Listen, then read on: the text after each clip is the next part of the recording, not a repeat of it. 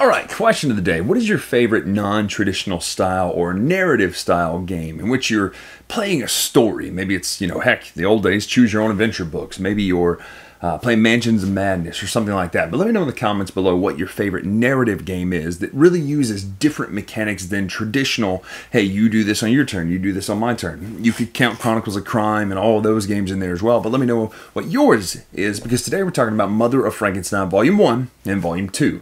We'll get to number 3 later and you'll see why. Volume 3's box is bigger and there's something a little more involved in there. Now again, the components themselves are not spoilers, but I'm not going to be able to show you really anything except the back of the boxes, essentially. But I will give you some spoiler-free thoughts, and at the very end of the video, I'll give you some spoiler thoughts. But the spoiler thoughts are actually going to be light. Like, you're going to be able to watch 99% of this video. You know what? I'll tell you what. We'll save the spoiler thoughts to the end of Volume 3's review, which is another video. So, no spoilers on this review at all. Make sure to watch and let me know what you think if you played Mother of Frankenstein. Now, let's get to the review.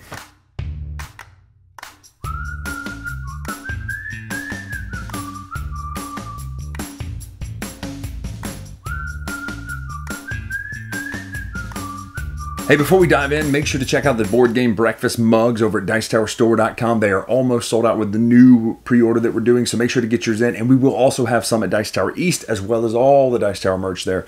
Looking forward to seeing you there. Let's take a look at Mother of Frankenstein.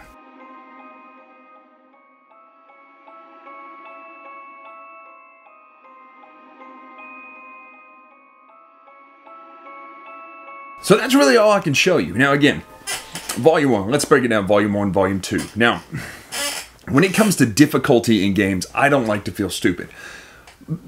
Not to toot my own horn here, fairly intelligent human being. I play a bit of a character when I'm on camera at the Dice Tower, but I'm actually pretty dang smart, pretty dang intuitive, and able to infer things from games that say, hey, I bet that's what it's talking about. And then lo and behold, that's what it's talking about. So Volume 1 is a mixed bag. One of these, I opened it up and I was like, all right, James, you're going to have to start working on this and we'll kind of work on it together. That would be the astronomy one. The second one I opened was music and I was like, nope, not going to be able to do this. Not because I don't like music, not because I don't understand music theory.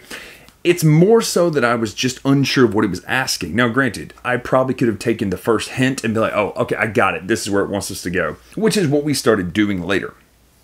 The other one, though, the poetry one, this was really cool. This is when you started to infer things. You were like, oh, wait a minute, I'll bet it means this, oh, here, it's talking about this. This is the word it means from this. The poetry one was my favorite of the three. Now, once I saw how James was doing the astronomy one and he was solving that, we were working on this, I was like, oh, that's really, really stinking cool, too. The music one, I'm still not sure about. Pretty much forced my way through it because I was like, I just want to get to the main puzzle. Now, the main puzzle is that picture you see on the back of the box, the 3 rings, right? And what's cool is you're going to have to assemble and slide the rings and rotate them around, kind of like a Zelda Resident Evil type puzzle in a way that makes sense. And then you're going to do what the first letter tells you to do with that. And then hopefully you're going to get an answer. And then once you finish that, you'll move on to box 2. Now, as far as that goes, let's break this down. Box 1, the puzzles are very difficult, but they're rewarding when you get them, right? When you finally go, oh, this is right. What I'm doing is working. That's a lot of fun. Number 2, let's go into that. Volume 2. This one threw me for a little bit because we compartmentalize our hobby activities. Number 1 is every Christmas we will do a jigsaw puzzle. 1,000-piece, most likely a Disney jigsaw puzzle. Or, over there, you can't see it, it's right off frame. This year we did the Dice Tower puzzle. And then over there's Mickey, got an Indiana Jones. Right, that's our Christmas activity. We don't do that during the normal year. Gaming is not puzzling to us. So when you open this up and it's like, hey, guess what? Part 1, do this jigsaw puzzle. We're like, what?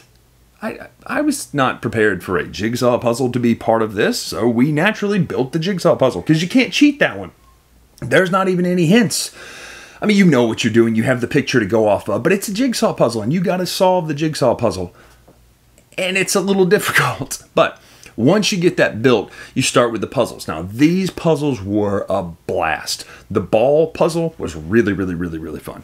Finding out, okay, all the things you need to know based on reading these clues and inferring and be like, oh, I bet that means this. So much fun. Then number 3 was the research journal. The first several puzzles in it were great, and then it started to get repetitive to the point where the very last one of the research journal puzzle, we were like, nope, skip, don't want to do it. Not because it's not good, it's because it was the difficulty ramped up way more, but it's a cool puzzle. Like, what you're doing is really cool, and when it works, it's great. It's overwhelming at first. So, of Volume 1 and Volume 2, I like Volume 2 way better than Volume 1, even though the ending of Volume 1 was really fun, and to me, more fun than Volume... I take that back, because what you reveal in Volume 2 is pretty stinking cool, and I've never seen anything do this before. So, Volume 2 to me is still better than Volume 1.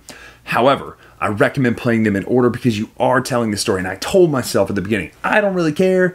This lady's got some crazy family history going on. There's a whole lot of weird dynamics between her and her paramour and his other paramour. And they're going to this ball and she gets mad. It's weird, right? And then they start talking about, well, you know, how Frankenstein came about, reanimating corpses and things. So it's a trippy tale. And at first I was like, I don't really care. And now I was like, I got to know what happens in this story, right? So it did actually slowly draw me in, so I recommend doing them 1, 2, 3. Do not feel shame in this game for using the hints. I absolutely recommend the hints in this one. Now, that's not an indictment of your intelligence or mine. These are very difficult puzzles, and you cannot force your way through them. There's no brute force of, well, let's just keep trying, right, except the puzzle. You can't do that. You have to know exactly what it's saying, because the end puzzle, what it's wanting you to do, is very specific to having everything be exactly right. So I will say that, just be ready. It says 4 to 6 hours for each box. Absolutely true. Take that time, take a break, walk away, do it in another gaming session, write down notes, all that sort of stuff. But it's definitely rewarding. I did not know how I'd feel about this game at first. I still like the one I just reviewed better, Suspects. I like that one better. Still like the original Time Stories better, but this one felt like the original Time Stories in a way that few games can capture. You have no, hey, keep rolling, keep turning over cards, keep doing this. No, there's none of that. It's use your brain, figure out this information. And that to me is the most fun type of puzzle game, is use your brain, infer, and get it right. And when you get it right, you go, oh, dang, I can't believe that worked. There's few things more rewarding in board gaming than that to me. So, do I recommend these games? 100%. If you'd asked me before I opened the box or when I opened the boxes, I'd have said no.